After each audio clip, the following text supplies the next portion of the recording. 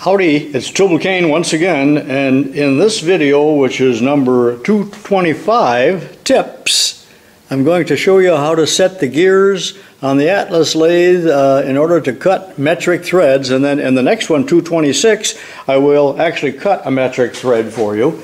Now be sure and go back and start at number 220 because this is a long series on the Atlas lathe, perhaps 8 or 10 videos on the gearboxes and change gears and so on, and make sure you watch all of those because they all lead up to this video here and the next few on metric threads. Do not confuse these videos with my complete Atlas Craftsman series that is a video course which I offer in other videos, and that is 40 chapters, about 11 hours, so you might want to be looking at that too. But I'm covering quite a bit of information also in free YouTube on these Atlas Craftsman 12-inch lathes because there's an awful lot of them around.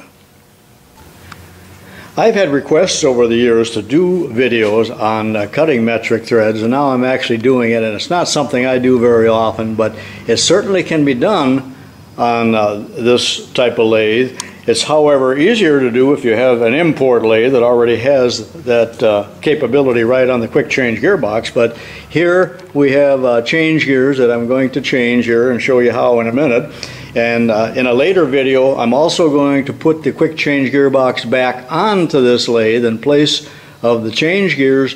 But you will see that you cannot cut metric threads using the quick change gearbox. You need the change gears. So let's step over to the bench now and take a look at some of the things involved in setting up the gears to cut metric threads. I know I'm repeating myself, but this is the Atlas Craftsman lathe operations book, and you get this. It really is a wonderful book. I know I said that before, but here on page 149 there's some interesting information here, I think, and it's about special threads and feeds, and I'm going to read it for you. Engineers charted over 1,000 threads and feeds between the coarsest thread and the finest feed. Tables 1 and 2 of this section give the proper setups for a wide variety of special threads and feeds. Most of these setups are exact. Some are accurate to limited limits that are mentioned. Table 3 gives setups for metric threads with pitches between 0.5 and a full 7 millimeters. And I'm going to turn to that chart here directly, but one other thing first. I just want to point out that with metric threads, of course, the diameter is going to be in millimeters rather than thousandths, although you can convert it and use thousandths if you do not have a metric micrometer, and I guess you'd call that a soft conversion, but nevertheless it's going to work. But something that's different about the metric threads is that instead of stating the pitch in threads per inch, the pitch is the distance from the top of one thread to the next for P. So when I cut this thread that is a 1.75 millimeter pitch, the distance between the arrowheads here is 1.75 millimeter, and that's what we're setting the gears for. This page 153, and that page number may vary from edition to edition of this book, but this is the gear setups for metric threads, and notice there's really quite a few of them, as mentioned before, from 0.5 clear up to pitch of 7 millimeters. I am particularly interested here in the 1.75, so that's how I'm going to set the gears. I'm going to read this paragraph at the top of the page at the risk of boring you, but to some people this may be significant, but it says 2 of the standard change gears furnished with the Master Craftsman lathe, the 50-tooth gear and the 44-tooth gear, combined to give you a ratio of 44 to 52, or, and then they give you a decimal there, which is an almost exact function of 2.54, the English to metric ratio. Thus it is possible to cut metric threads accurate to extremely close limits of 1 part in 3,000. So since these are just standard gears, these are probably approximations, but they are very close approximations to the metric, and it's going to work just fine. Perhaps you own a metric set of taps and dies, such as this Ace superset. That's a superset, all right. It's 3 millimeters through 12 millimeters, and it's got taps and tap wrenches, and in the lower section, of course, it's got the dies. But there's a good chart here inside the cover that also applies to metric threads, and it gives you tap drill sizes, but it's kind of funny, of course, that they convert them all to fractional here that in the U.S. imperial system. But if you look here in 12 millimeter area, which is what we're concerned with, and remember 12 millimeter is just a little bit smaller than ½ inch. In fact, it's 0.472 thousandths. But we have a 12 millimeter by 1.25, and but that one's not included in the set. But we also have one with a 1.50 pitch and a 1.75. And when I just came back from the hardware store and looked at the metric nuts, and I had to buy a metric nut for $1. I could have made one here, but that's $1 for a metric nut. And they offered 4 or 5 different pitches in the 12 millimeter. So you have to determine the pitch before you cut your thread, and that can be done, of course, with a thread pitch gauge, and this is a metric thread pitch gauge. And I've got that pulled out to 1.75. Those of you in Europe and other countries have been using the metric system basically forever, and we get belittled here in the United States all the time for using the imperial system. But we actually use both, but us old-timers tend to stick with the imperial system. But if you look at cars such as Fords and General Motors, well, all of them, everything is in metric because they're world corporations now. And the metric system is, I will admit, and I've studied it in science even as a boy, that it is a superior system that's really easy to understand. Now, if you've never examined it or spent any time studying it, you might find that it just seems ridiculous to you, but it is a good system. And that's kind of what we're concerned, not kind of, that's what we're concerned with today in this video. So now I'm going to go over to the lathe and bring the banjo to the bench here and change the gears. I brought the quadrant over to the bench. I'm ready to change the gears. And looking at the book again now, and you know, in the last little clip here, I just failed to mention when I had this set up that this is a nice chart here that has both metric and English. You know, it helps you understand the relationship between the two. And there are many other charts available. This doesn't have threads on it, but there are many charts that do.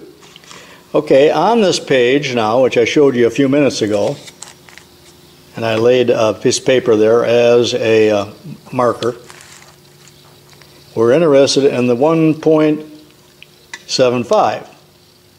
So, with that in mind, the gear on the screw is going to be a 36. The gears in position D are a 52 in the back and a 56 in the front. Nothing in position C. Position B is a 20, and that's just used as a spacer. That's what the S is. And that's in the back. And position B in the front is a 46. The I means it's just an idler. And over here in position A, in the back, it's a 48, and in the front, it's a 32. And in that compound tumbler gear, when we go back to the lathe, it's going to be a 32 tooth. That's that duplex compound gear. Now, I wrote that all down, too, so it's easier for me, and I don't get my book dirty. Again, I know I'm repeating this, and it was in every one of the videos, but I have to assume that there are some people that didn't see the other videos. But here's the quadrant, or the banjo, and remember that this is position A from about the middle out where I got the pencil line. Position B, position C, and position D. And those are the references given in the chart.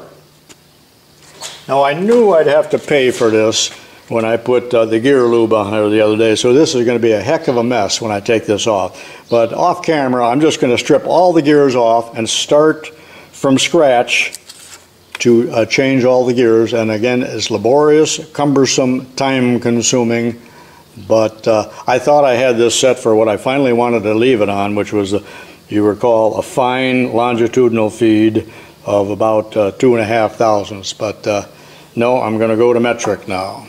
Strip them off. I'm ready to set the gears up. So the first thing I'm going to do, it's been stripped, as you can see, and cleaned. Make sure that there's no chips in there, and oil everything as you put it together. Now do not bang on these gears. If you have to tap, use a wooden dowel and a mallet just to tap them ever so lightly. Remember, they're made of Zamak and subject to damage. So right here, remember, this is the lead screw, the end of the lead screw, and that's a 36 tooth gear on screw is what they call it. That's the 36. Got to line up the keys.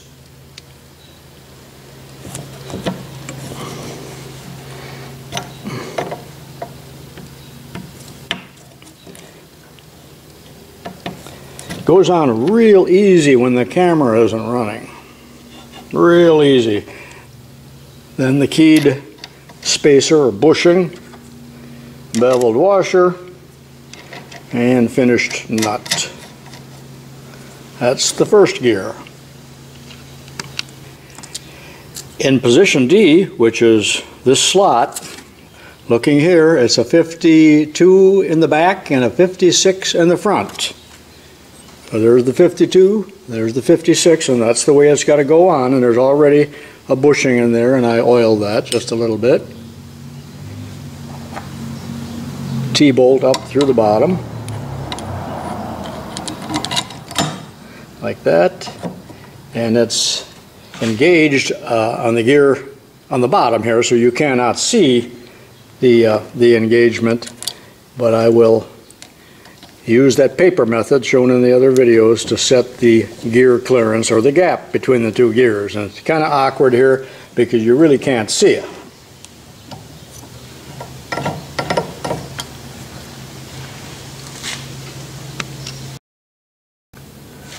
All is well so far. Now in position B, which is right in here someplace, it calls for 20 toward the back, that's the spacer, and toward the front a 46, which is an idler. 20 and a 46. There's a bushing in here. I've oiled it lightly.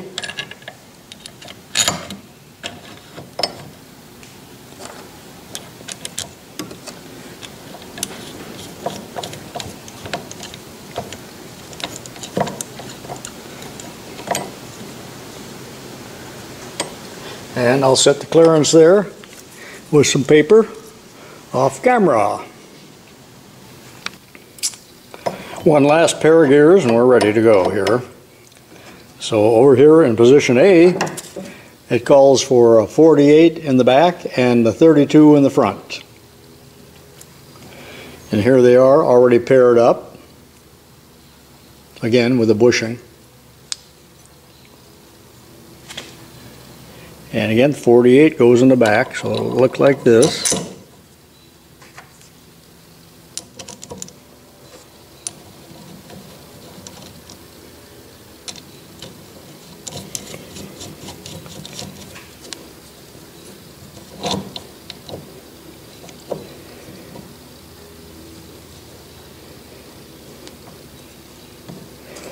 Now I'll set that also with some paper.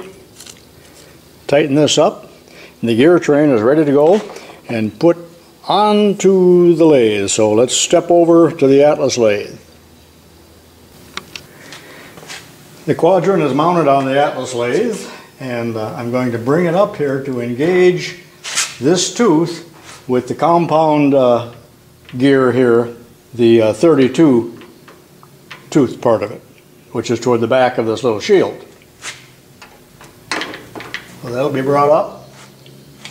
checked for clearance, and there's the gear train. Notice I got it unplugged there.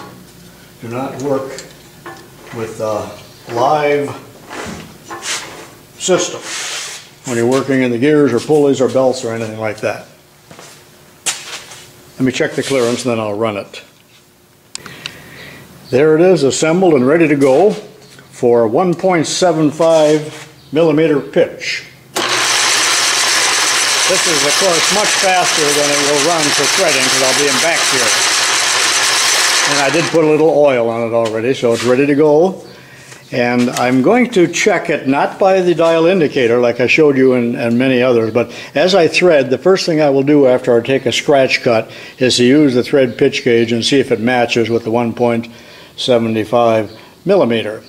So that concludes the setup here in the gear change for the metric thread cutting, and be sure and stay tuned then for the next video, which will be cutting a metric thread, 12 millimeter by 1.75 millimeter. Hope you found this interesting. Be sure and watch the other videos as well as my 500 other videos on YouTube. And this is tubalcain saying so long for this session.